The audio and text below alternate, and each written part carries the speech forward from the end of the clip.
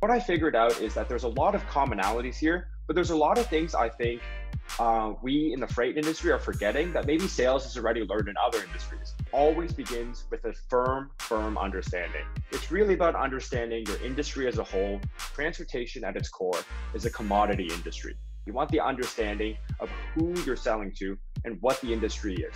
And this is what we like to call our ideal customer profile. We like to think about these four very basic questions. What does their daily routine look like? What do they love and hate about their job? How will they be compensated by their employer? And four, who are they competing with? Forget the services that you're selling. Your customers aren't buying services, they're buying value. And this falls right in line with what we consider multifaceted value. We also like to keep it big picture. We like to think about the overarching goals that our prospects are trying to achieve. You want to think about these big picture goals that your customers might have and sell to those instead of the very niche features in transportation. Our services that we provide are only a small part of what our customers care about.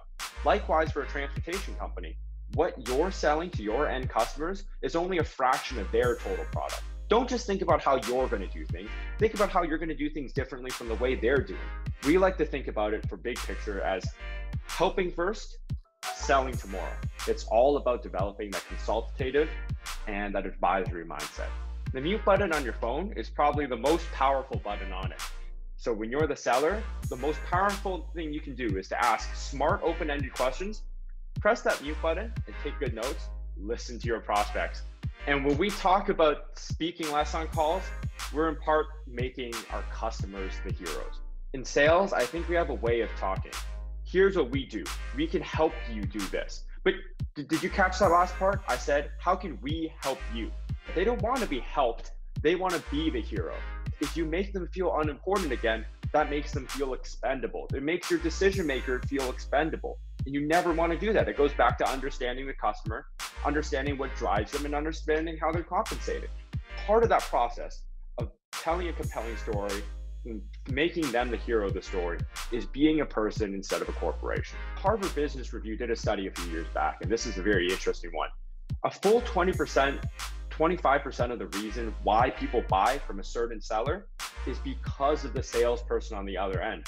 You could be losing 25% of your deals, not because of the service, but because of how you're portraying yourself. And beyond LLs, from a psychological standpoint, from a neuroscience standpoint, people want to be sold to by people. Each one of these points, I think, in and of itself, isn't too difficult to do.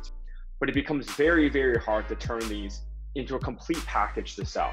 When I tell this to people, they confuse selling the complete package as selling everything. Just because you're selling a complete package does not mean you never need to say no to your prospect. Value plus perspective plus trust will beat a commodity price any day of the week. Be a consultant, not a used car salesman. It is untrusted pushing versus trusted pulling. Sell value instead of services. Thank you so much, everyone, for listening. See you later, everyone.